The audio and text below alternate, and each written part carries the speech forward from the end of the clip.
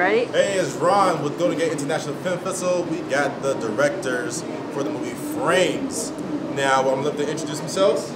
JP Charlebois, director, producer. MYRAI, but just MYRAI, and I'm a director and art director. Now, this film got many nominations, and it was a great film. So I will have to say that I appreciate how this film makes you uncomfortable to send a message. Was that your whole goal about making this? Yes, actually that was a goal. I did listen to a lot of story that was really horrifying through the years. I did live some myself, and I discovered that in life sometimes, well, the horror is not just like a guy that's running after a girl with a knife. It's, well, it could be that too, but like it's something that's real and that happened to a lot of people, and sometimes we have to silence. So I wanted to shock people because I think if we don't do that, we will not talk about it. And that was a problem because most people, they just keep it quiet until they're drunk and they cry. Right. So you are the producer, right? Yeah, and co-director. Co-director. I remember one thing that I was expecting was like, I guess it's demons, and you actually really had like a creature in there. Yeah. What was your thought process? Like, I want to make this demon look like this. So this creature comes from MYRAI's subconscious. Oh. It's a demon that is part of the main character's subconscious, and we really want to graphically put it in an image because we felt it was like where it really connected with them, each other, and where he found himself deeply inside. So all the dream sequences, everything was to really go in depth into the subconscious of the character and to really feel about this psychopath that is a narcissistic person. And, right. I think MYRAI can maybe add to that question. Yes, please add on. Yes, thank you, GP.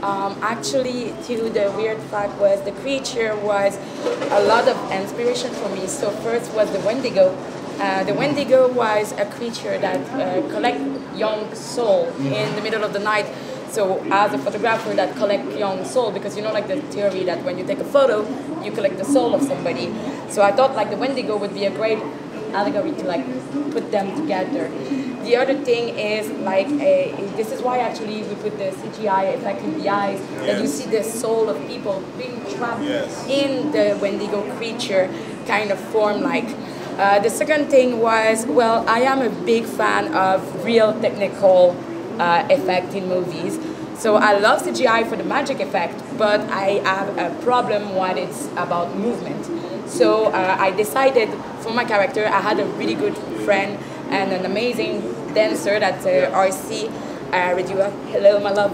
And this guy is a contemporary dancer, so the movement of the beast is exactly him creeping for real, what make it way more relatable. Yes. And the rest was prosthetic that an amazing designer did for me when I did the sketch.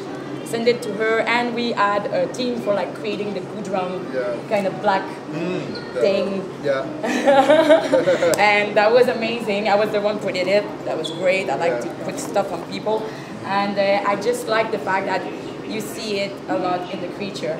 Actually, in the movie, we had a lot of weird reference. Example, GP had the blood idea that we don't know it's blood, but he makes the person hallucinogene. Yeah. And it's kind of drinking this red thing that is like, is it blood? Is he a vampire? Is he some, you know? Right, because you see him drinking the flask, and then like the last time he drinks, that's when you see it. That's it. Yeah. So it was to kind of add like other shells, like other egg stuff.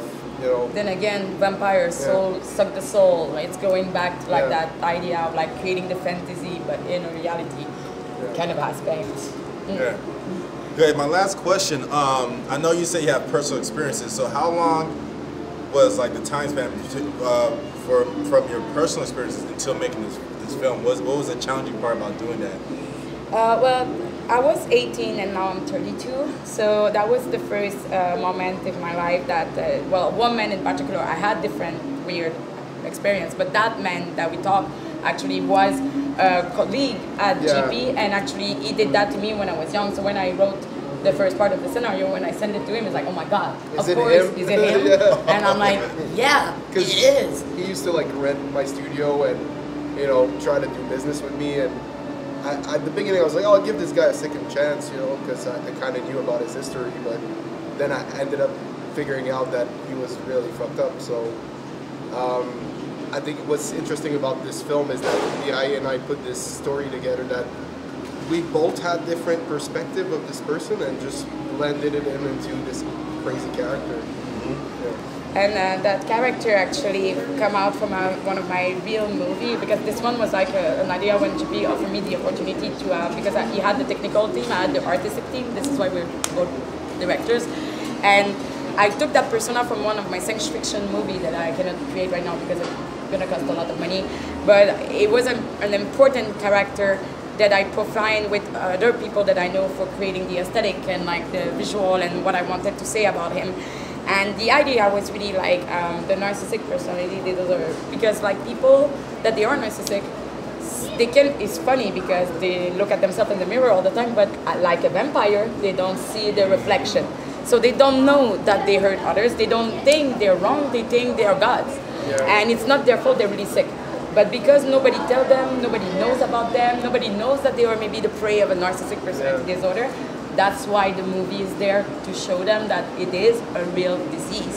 It is something that we should be concerned about and understand that those humans just need maybe like a good mirror or something like that.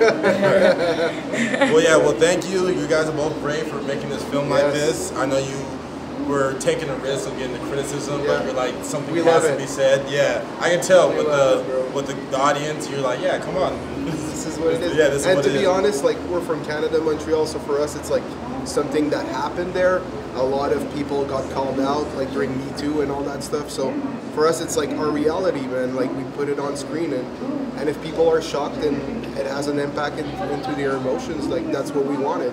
So we're stoked that it's getting the reactions that it's getting, and yeah, actually, it's just that. Like, we want people to understand that it is, we want to shock, because without a shock reaction, well, like, literally, I have tattooed under my armpit, I'm a beautiful disaster, but without chaos, you cannot establish order, and we need to shock so, like, people can take a reflection on it, and this is why it was important for us to create this that way. We make it that beautiful so people continue to watch it. That's why it's shocked, because even they don't want to watch, they look at it. Yeah. Right. And that's what we wanted. Right.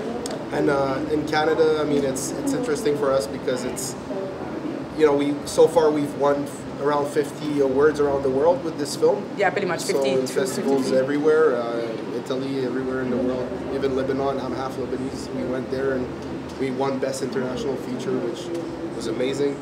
So I'm just happy people are like reacting to it, good or not, and that we're here in California with you guys, and thank you so much for having us at the Golden Gate International Film Festival. Thank you so much. It's a real pleasure to come and chill with you guys. Yeah, and we appreciate you guys here. And like I said, they have many nominations for this film, so we wish the best of luck for them. Thank you guys. Thank you guys. We'll see you guys later.